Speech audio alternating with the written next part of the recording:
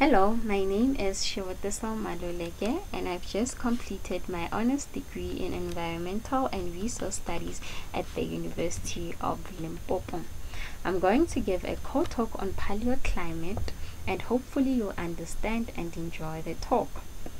In the hierarchy of models, we are at number 4, which is made up of climate changes, ice ages, evolution, and drifting continents. In the beginning, we learned about the Big Bang Theory, which explained to us how everything in the Milky Way galaxy came into existence.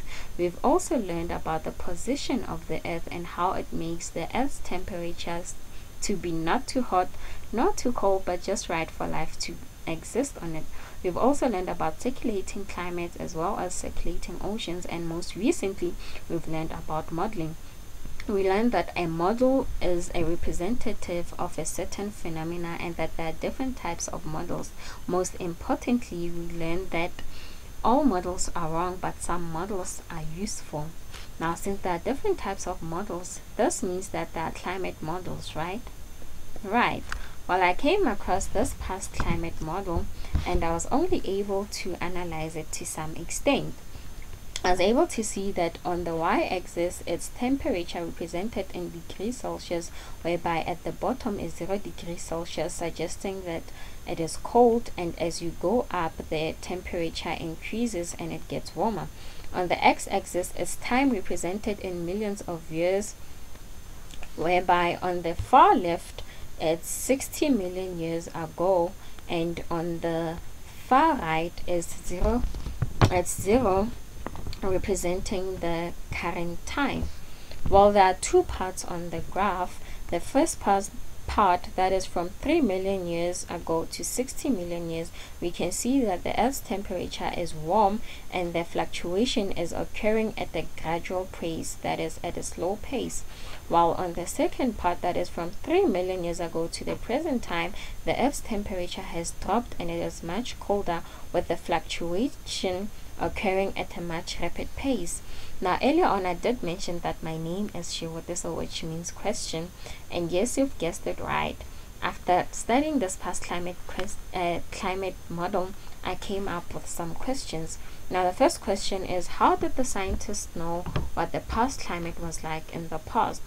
60 million years ago. We know that by then the humans had not yet evolved, and as we know that at the current time, the time traveling machines have not yet been created for us to travel back in time and investigate the past climate conditions.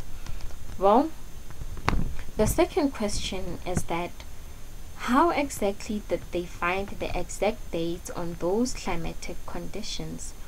Thirdly, why is the second part that I mentioned, this part over here, why is the Earth's temperature much lower, and why is the fluctuation occurring at a much rapid pace? Fourthly and lastly, why is the difference between the two parts that I mentioned, this part over here and this part over here? What caused the difference between the two? Well, in order to answer that, we are going to look at climate proxies, dating methods, the Maluleke cycle, and of course, why South Africa is a special place in terms of paleoclimate. Well, paleoclimate is the climatic conditions in a geologic past reconstructed from direct and indirect data source. We often confuse climate and weather. Well, in simple terms, weather it's what you're going to wear today, and climate it's what you're going to pack for a vacation. Confused? Well, it's simple. Weather is the atmospheric conditions over a short period of time, that is from a day to a week or maybe a month, while climate is the atmospheric conditions over a long period of time, that is from 30 years to a million years. While the geologic past, it simply means millions of years ago. One would ask rather what the significance of studying paleoclimate is. Well, we study paleoclimate because the Earth is constantly changing, to develop models and to predict the future. A wise man by the name of James Hudson once said The present is the key to the past. What that means is that we need what we have today in order to find out what the past was like, so that we may be able to predict what the future will be like. Well, can we really know what the past climate was like? I mean, think about it. We only have about 167 years of instrumental data, which is direct. So what was the climate like thousands or maybe a million years ago? Well, in order to find that out, we use climate proxies. Climate proxies are any feature or set of data that has a predictable relationship to climatic factors and can be used to directly measure those factors. We have different types of climate proxies. We have tree rings, ice cores, coral reefs, fossil pollen, deep sea sediments, and plenty more. In this talk, though, we are only going to discuss the first three that are highlighted in red. Tree rings. Well, the study of tree rings is known as dendrochronology, and in this study, a tree is cut horizontally in order to expose the tree rings. Now, the size of the tree rings is studied, whereby the thicker rings, which is this one over here, would suggest that it was a rainy season, which is the optimal conditions or climatic conditions for the tree to grow, while the thinner ones, which are darker here, would suggest that it was a dry season and the conditions were not so favorable. The dark patch over here would suggest that there was a forest fire during that period. What is important for us to know is that the tree rings are directly affected by the seasons. The second proxy would be the ice cores. Now, the ice cores are extracted through vertically drilling a hole through the ice, whereby the seasonal differences in the snow properties create the layers, just like in the tree rings.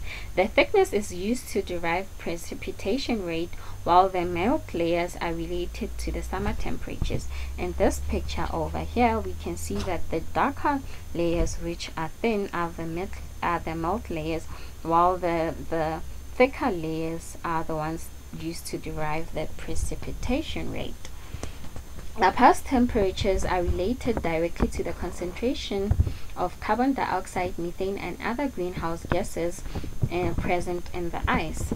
Now, the dating of the ice cores includes geochemistry, layers of ash, and using numerical flow models to understand the age-depth relationships.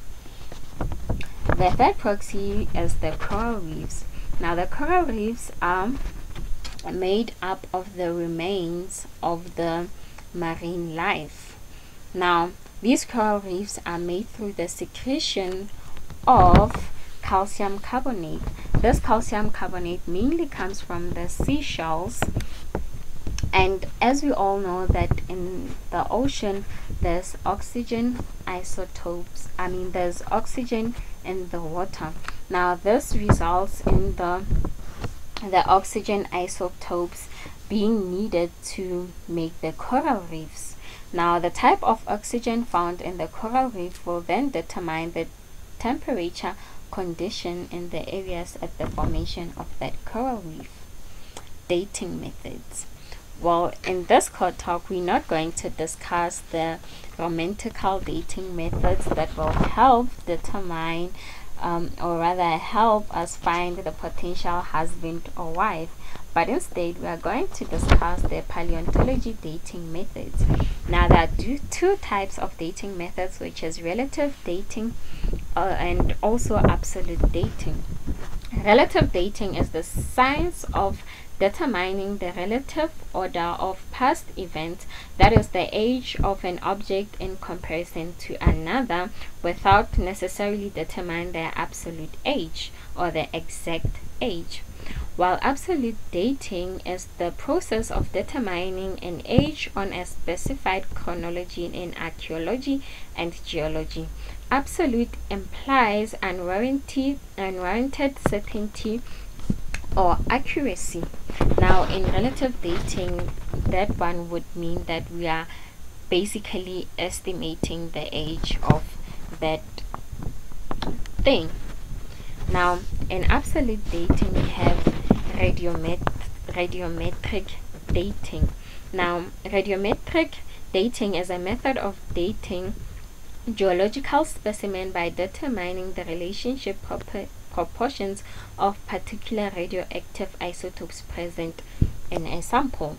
Now, there are two types of, or rather two examples of radiometric dating, which is radiocarbon dating and potassium argon dating. In this core talk, we are going to discuss the radiocarbon dating. Now, radiocarbon dating, as we know that it is a form of radiometric dating, it is done through measuring the decay of a certain atom found in a once living organism to determine when it was last alive. Now, how this works is that the cosmic rays from the sun would knock some neutrons and protons of some atoms, and the combination of those two would form the nitrogen-14 atoms, which then forms the carbon-14 atom. Now, the carbon-14 atoms is then consumed by the plant, whereby in one case the carbon-14 atom is consumed by the plant, which is the tree over here, and then the tree will then die, and the carbon-14 atom is then conserved in the dead body of the tree. In another part, the carbon-14 atom is absorbed by the plant, which is the grass, and the grass is then absorbed by an animal, and then the animal dies, and the carbon-14 atom is then conserved in the dead remains of that animal. Now, the carbon-14 atom decays at a predictable rate and has what we call a half-life. Now, this half-life would say that the amount of time it takes for the carbon-14 atoms to become half.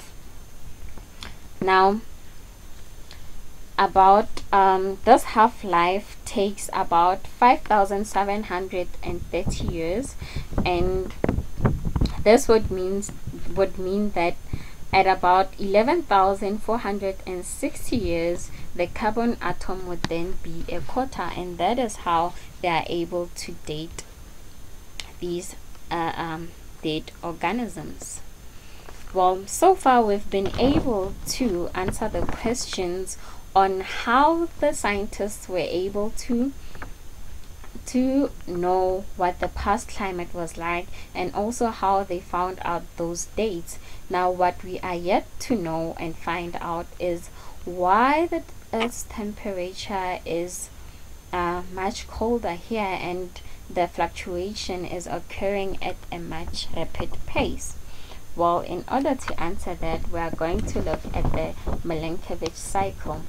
Well, Maluleke, which is a scientist, he suggested that climate change has been occurring without anthropogenic influence in the past. The first cycle is eccentricity, whereby it takes about 100,000 years to occur. Now, the shape of the Earth's orbit gradually changes from a circular to an elliptical shape.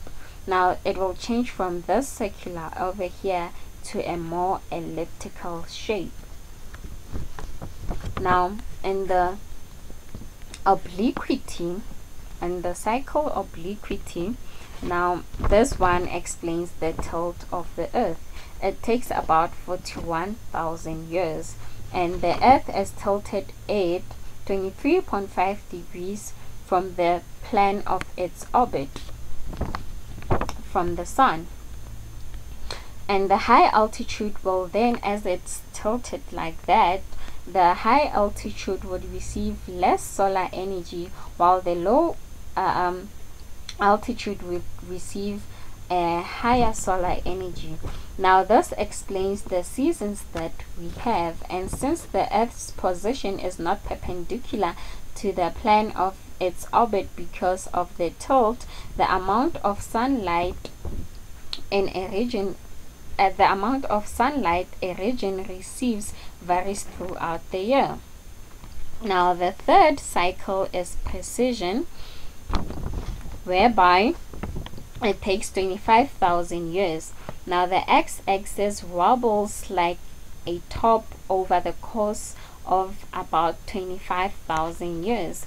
Now it determines the timing of the seasons relative to the position of the earth along the orbit and around the earth. What we need to know is that all these cycles occur at the same time, and as a result they would result in the ice ages that we were able to see on the graph. Well, why is South Africa special in terms of paleoclimate, one would ask?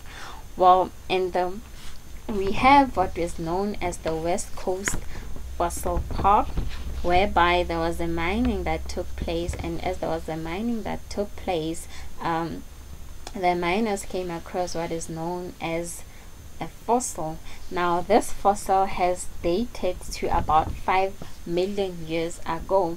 So yes, people can come to South Africa and study paleoclimate at the West Coast Fossil Park.